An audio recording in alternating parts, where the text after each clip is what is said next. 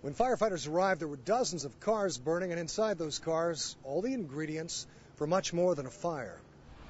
Chief Robert Hendricks says some of the automobiles still contain gasoline, antifreeze, radiator, and other fluids.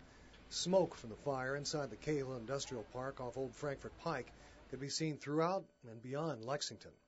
While fire officials don't know where the blaze began, they do know it consumed part of a warehouse owned by C&A Asphalt, which rented a portion to Baker Iron and Steel.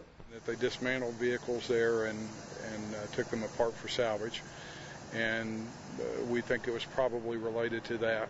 Baker Iron and Steel has a contract to dispose of old cars turned in as part of the Cash for Clunkers program. Those cars may not be drivable, but they're still dangerous.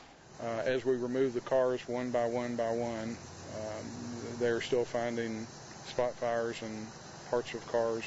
There's a lot of combustibles on board in addition to the fuel. Hendricks says if winds hadn't lifted the smoke away or rain had kept it near the ground, firefighters, workers, and nearby residents could have been in danger.